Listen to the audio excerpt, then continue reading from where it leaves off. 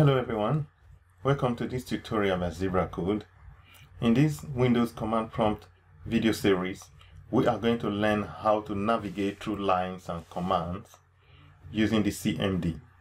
Sometimes you may have a long line or a big block of text to navigate through in the command prompt, and it can be difficult. So there are some easy ways you can use to navigate through text or through lines of command in the CMD. To do that, let's open our command prompt as we normally do.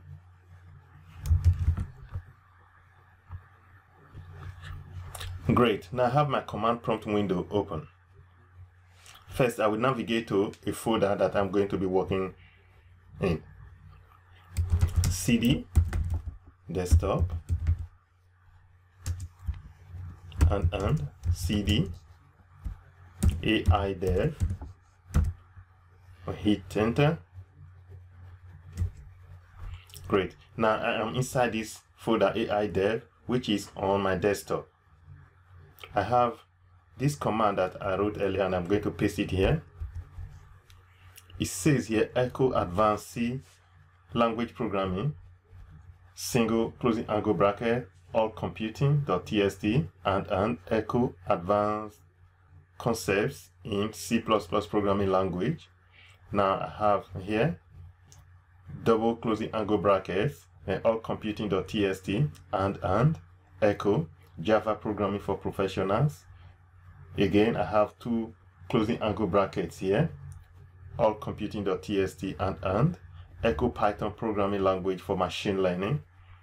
I also have here two closing angle brackets, all computing.txt and echo PHP and MySQL for web application development. And I have here two closing angle brackets, all computing.txt. What this command will do is, with the echo advanced C programming language and the single closing angle bracket, it will write this text to the all computing.txt file. Then with the double closing angle brackets, it will be appending the remaining text to the existing file or to the existing text in the file. Now if I run this command, it says all is fine. Let me use the file explorer to look for that file. Exactly, this is the folder and this is the text. If I open it now, it shows everything that I have in that command. I'm going to close this, minimize this. Now let's learn how to navigate this text. I'm going to bring it up again. Imagine I want to go to the start of the line here. I have this option of doing it this way, using the left hand arrow to navigate. That will take a long time to get to the start here. And if I'm to go to the right, I will still follow the same procedure. So the first thing is to get to the start of the line, I can press the home button on my keyboard. Exactly, now I am at the start of the line. And to move back to the end of the line, I will be doing this one. This will also take a long time. So in that case, I can press the end button on my computer keyboard and that will bring me here straight away. What happens if I want to move to the end of the line one word? I will press Ctrl and the left arrow. Now it's here. If I press it again, now it's moving one word back. It's moving back one word at a time. And to move forward, I will do the same thing. Press Ctrl and the right arrow. That moves me one word at a time.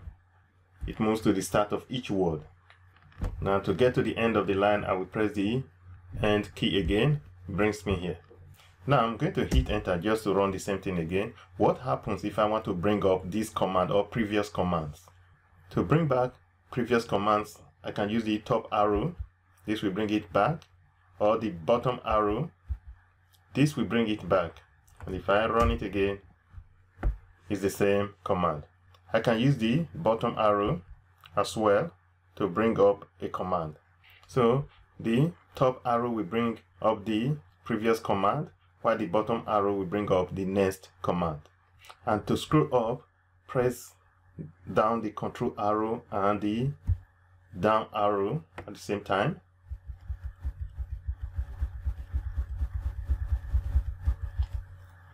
That moves the text up. And to move it down, press Ctrl and the top arrow. This will move it down. To select text, I'm going to bring it up again. I'm going to put my cursor here. Now, to select text, I will press Ctrl, Shift, and the right arrow. That will select it to the right. Each time I press it, it will be selecting it. And to select it backward or to the left, I'll press Shift, Ctrl, and the back arrow. This will select it to the left. I'm going to hit enter here again.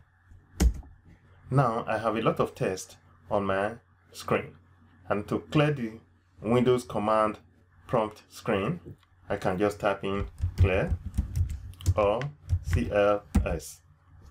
Any of the two will do the same thing. Now with clear, if I hit enter,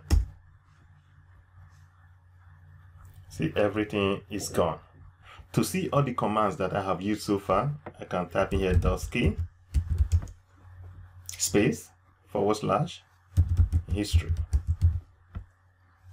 /key space / history, hit enter. Exactly. It shows me now all the commands that I have run so far since I opened this command prompt window. So this tutorial was to show you how to use shortcuts with your keyboard to navigate your text and commands on the command prompt window. Thank you for watching. See you in my next video, and bye for now.